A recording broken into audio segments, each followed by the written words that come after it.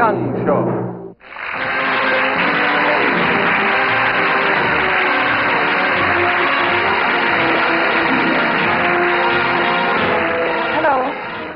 When it comes to affairs of the heart, do you believe in just trusting to fate?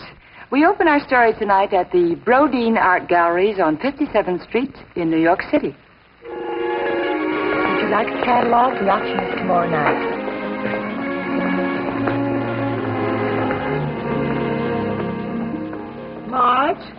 Marge? This says Van Gogh. It's signed Van Gogh. What does that mean? Is it a real Van Gogh? Of course, Mom. It's a real one. Why, these things are treasures. Yeah, treasures. That they are. Your stocks might be up this morning, but that's no reason to fill the apartment with Van Goghs. Oh, honey, that one's just on exhibition. Great heavens, this one says Picasso. Yeah. Well, you know, when some people visit an auction, it's like visiting a museum. Well, I mean, you don't go to the Metropolitan Museum to buy. You go to look and learn and enjoy. Well, just what are you looking for? Something I like. Well, now I like this one. Kind of. Oh, I like that one. What? A lot. Marjorie, stop staring at that man. Marjorie. Why? There is one of God's better creations. I don't care for this conversation. Don't be shocked, Mama. I know him. That is, I know about him. Sort of. Well, just what does that mean, sort of? Well, he works at the City State Bank at Park of 53rd. He's the vice president. For heaven's sake, why didn't you say so? Just did. Dear, I have things to do downtown. What are your plans? Well, I think I'll just stay on and admire the art. Marjorie, you're being excessively sassy this afternoon. Sorry. Well, anyway, thanks for lunch. Yeah. Don't bring home any strange paintings. No, I won't. Or men.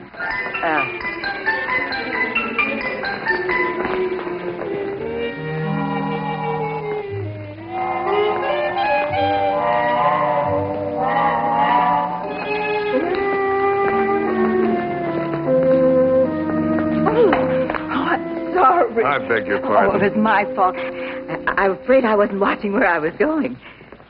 Lovely, isn't it? Yes, but I'm afraid I prefer the modern school. Oh, I understand the modern.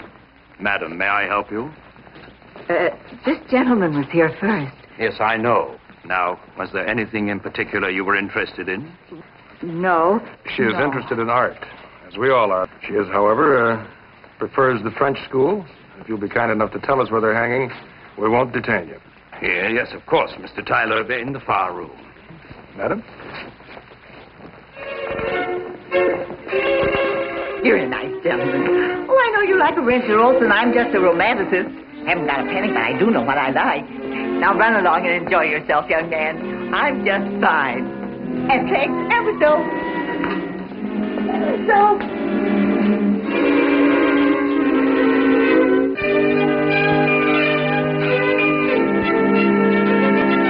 Did you find anything in particular you think you might be interested in, Mr. Tyler? Yes, the trio's Winter in Paris here on this wall. Oh, yes, magnificent. Really one of the best paintings in the collection. Now, let me see. Now, that'll be up for bid tomorrow night. Do you think about 8 o'clock? Would that be convenient? I shall be here shortly after. Well, fine, and I won't start the bidding until you're here. Now, next we have a Maurice Trio. This is unquestionably an outstanding example of this artist's work. This painting is from an earlier period and is regarded by many as one of his finest. So I'm unable to accept an opening bid of under 1,500. Now, may I have the opening bid, please? 1,500. Thank you, sir. 1,500. Do I hear any advance on 1,500? 1,550. 1,550. Thank you, sir. Any advance on 1,550? 1,600. 1,600. Thank you, sir. Any advance on 1,600? 1,800. 1,800. Thank you, sir. Any advance on 1,800? 2,000. 2,000. Thank you, madam. Any advance on 2,000? 2,500. 2,500. Thank you, sir. 2,500, sir. Any advance on 2,500? 3,000. 3,000. Thank you, madam. Any advance on 3,000? 5,000. 5,000. Thank you, sir. Any advance on 5,000? 7,000. 7,000. Thank you, madam. Any advance on 7,000? Any advance on 7,000? 10,000. 10,000. Thank you, sir. Any advance on 10,000? 10 once, 10 twice. So, for 10,000. So, Mr. Wainwright Tyler. Congratulations, Mr. Tyler. Now, next, ladies and gentlemen, we have a painting by the artist Calafino. Now, may I hear an opening bid? 500. Advance on 500. Mr. Tyler, we'll have it in your office first thing in the morning. I'm so pleased you got it. That's favoritism. Oh, I'm sorry. I didn't intend Oh, it of that course way. you didn't. And congratulations, Mr. Tyler. Now, you're a lucky man to own such a painting. Well, I would consider myself lucky indeed if the painting were mine. I was bidding for the City State Bank. Oh, So you haven't lost it. You can see it any time. It'll hang in our Park Avenue branch at 53rd. well, I do feel better. I haven't lost a painting. You've gained a customer. Well, allow me to formally introduce myself. Wainwright Tyler. How do you do? I'm Marge Randall. And when is the unveiling? Well, it should be up tomorrow afternoon. It'll hang in the entrance. Good. I'll be there. And in fact, I have a bottle of champagne very special. I bought it to toast that Utrillo on my wall, but since I'm the loser, I'd like to bring the champagne and toast it on yours. Very sporting. Around 5 o'clock? 5 would be fine. Good. Will they let me in? I'll arrange it. Well, thank you. And good night. Couldn't Miss Randall? No, it's Mrs. But my husband is dead, and I find if I go around calling myself Mrs., it just complicates relations unnecessarily. Yes, I can see where it might. Well, see you tomorrow. Good night. Good night.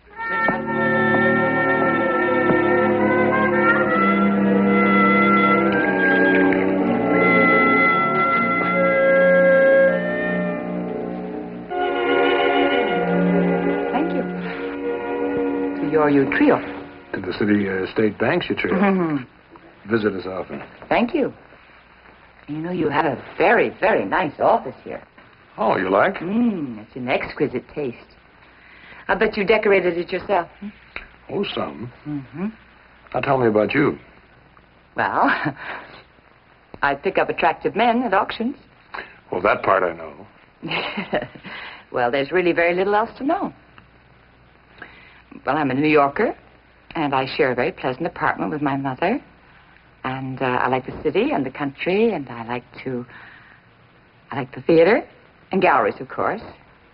You know, we're very much alike. I thought we might be. You have plans for dinner? I know. Well, why don't I make reservations at the Four Seasons? So why don't you?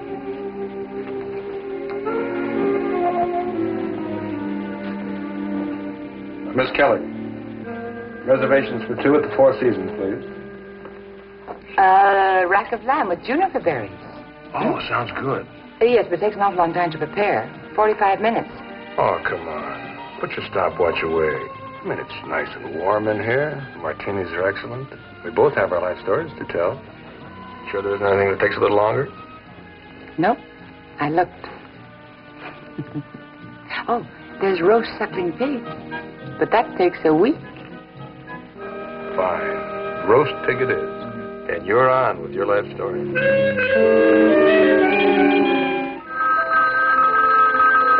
Hello? Oh, yes, Edgar.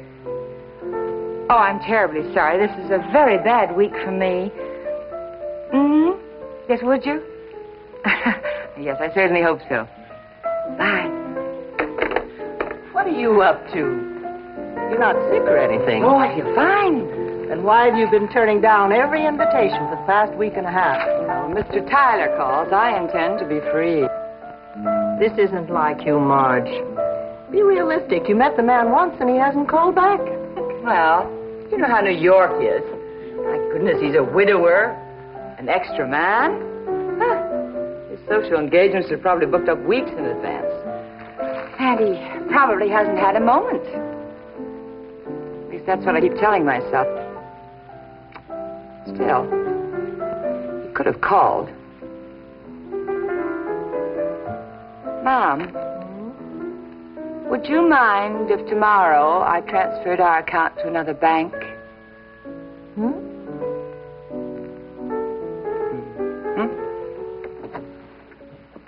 Excuse me, Mr. Tyler. There's Marge Randall here to see you. Oh, fine. Show her in. Won't you come in? You're busy. State so, simply. I've been thinking about you all week. Oh, your telephones aren't connected?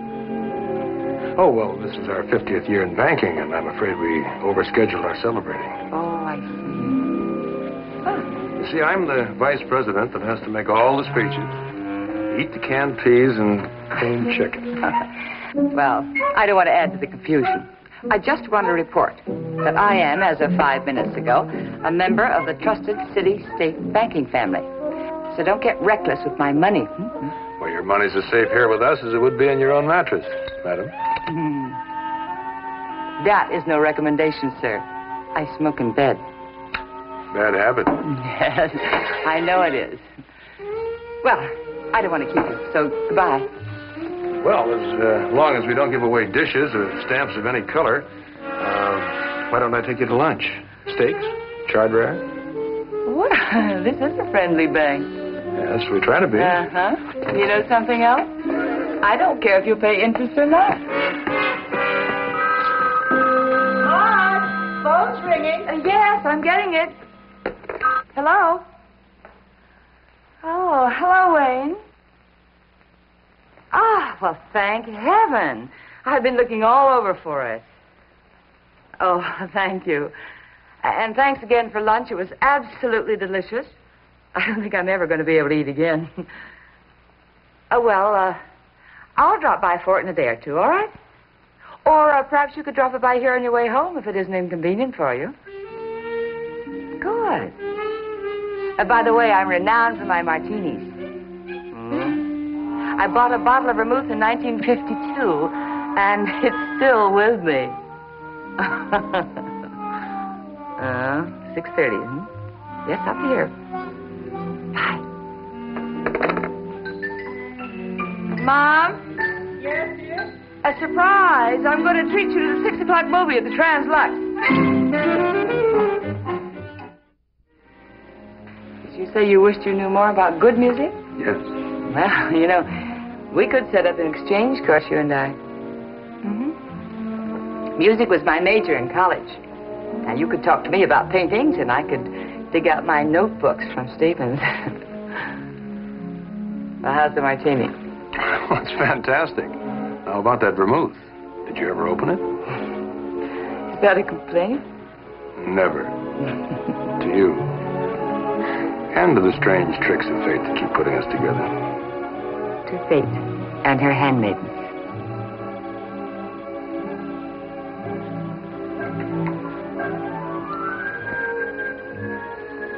Oh, I'm sorry. I've really got to go. I have previous plans for the evening. Oh. I wish we could have made a night of it. Yes. Well, perhaps we will some other day, Oh. I almost forgot why I came. Oh, for heaven's sake. Before you go, I'll start you on your homework. I'm going to trust you with my very best book on music appreciation. Oh. It's out of print, otherwise I get you a copy of your own. Well, be very careful. Thank you. And when I return it next week, we'll have a leisurely dinner. Ooh. And I'll impress you with my newfound musical knowledge. Good. Then I shall cook that dinner. Or so I can do a little impressing of my own. You like duck? Love it. You know, I hate to go. Well, you know I hate to see you go. But, c'est la vie. C'est la guerre. Good night. You're sure this isn't pig eye? It's duck, and it's not frozen, and I cooked it. You're fantastic. Now, listen, the only flattery I want from you, sir, is that you clean up your plate. $2.35 twice. Sold to Mrs. Donald Sims for $235. You wanted it so. I'm sorry. Oh, don't be. When I'm bidding with the bank's money, that's one thing. But with my money, I often lose the bid. Thank you, Wayne. Thank you, thank you, thank you for the most beautiful evening. It was, wasn't it? Yes. You know, I always find something very exciting about the opening night of the opera. How about you? Well, I never really cared for the opera. Oh? Until tonight. I wonder why. Do you want an answer? I know the answer. Brandy? Hmm?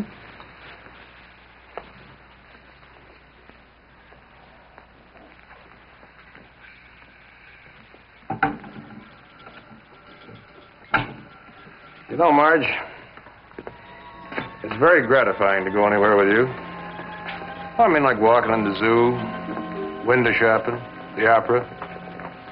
You make everything seem so very special. Thank you. I'm more conscious of things when I'm with you. Everything means so very much more. I want to thank you for that. I want to thank you for letting me share them with you. Well, that's what I mean. I think we enjoy being together because, well, we understand each other. We like the same things. Yes, I think so.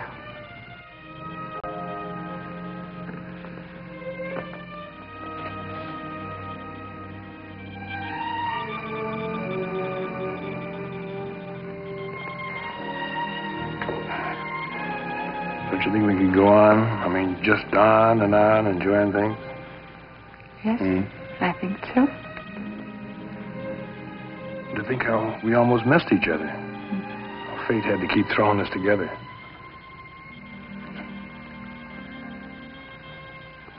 Marge, will you marry me?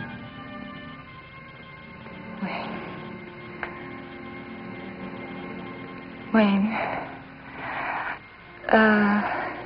do you remember the first night you came here? When you brought my cigarette case back? Yes. You mentioned fate then, too. Do you remember? You toasted the tricks of fate. Oh, vaguely, yes. Well, I started to correct you at the time, but I thought better of it. But now we know each other now, and we're quite serious. And, Well, please let me finish. Now that I've started, I want to get the matter straightened out. Fate had nothing to do with it, or very little to do with it. It would have been considerably more apropos of you had you toasted the tricks of Marge. you're confusing me. Perhaps I'm a fool to tell you the truth. But I believe in the truth eventually, and I believe in giving fate a hand. I could tell by your face that truth could have waited a while longer. No, please go on. I will if you'll stop looking like a scared rabbit. Look, the door isn't locked, and you're very near it. I'm sorry. You were saying? Well, to plunge in, I bid on that picture at the auction simply so you would notice me, so that after the bidding was over, I could congratulate you so that I could meet you. Why? Well, about 2.5 months ago, you had a flat tire. Yeah, in Gramercy Place. Yes, that's right. And you fixed it in no time at all, whistling all the time. And while you were working, a little boy came along with a dog, and, well, you petted the dog, and you took time out to answer the child's steady stream of questions. How'd you know? Well, I was there. I was waiting for a cab. And it was right then that some advice my mother gave me years ago came rushing back into my mind. Marge, she said, if you ever find a man who is good to children and can treat animals well and can change a tire without losing his temper, don't let him go. So I didn't. But we first met at the gallery. Now, please, don't get me off the track. One of the many questions that the little boy asked you was where you worked. And being a gentleman, you told him. So I dropped into the bank, and I learned your name, and I overheard a conversation that you happened to be having, and through that I learned that you were going to go to that auction. I see. No, I'm sure that you don't. But I'm going to go on anyway. We met. It was brief and it was impersonal, but I felt sort of a rapport. And also, I liked very much the way you played Sir Galahad to that little lady who dropped her bag. Do you remember at the auction? So I arranged a second meeting by dreaming up a rare bottle of champagne with which to toast your painting. And you invited me to dinner, which I hoped you would. Then you didn't call me again. So I arranged some business at your bank. You left your cigarette case on purpose. I did. So to be sure I'd see you again. And that night I lent you a book, which ensured another meeting. And you're shocked, aren't you? Well, I don't know if that's the word, but I'm something. Yes. Well, in my own defense, I'm not exactly what they call a dog.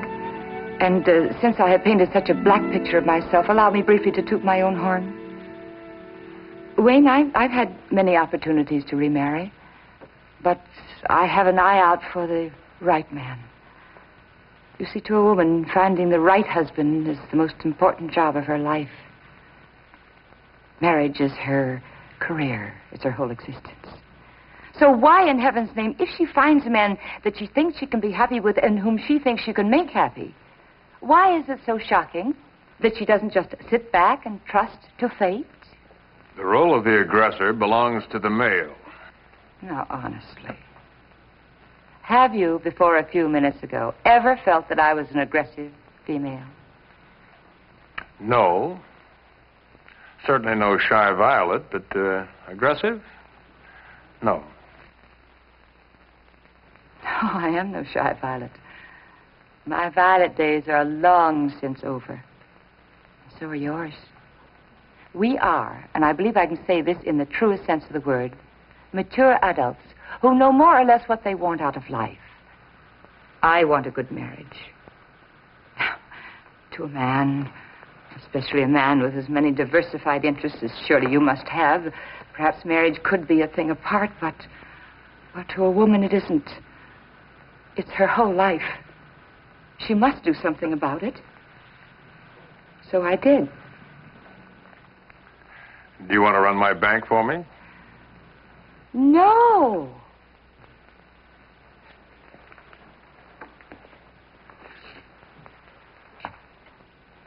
Do you want to run me?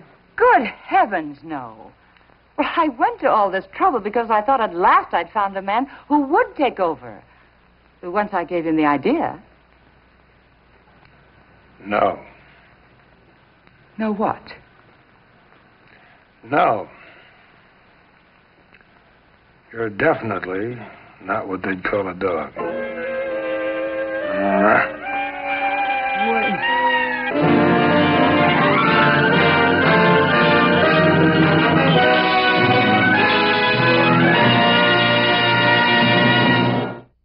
Now, here's Miss Young. Thank you, John. In love, one must not attack a fort unless one storms it. Good night. And we'll see you next week.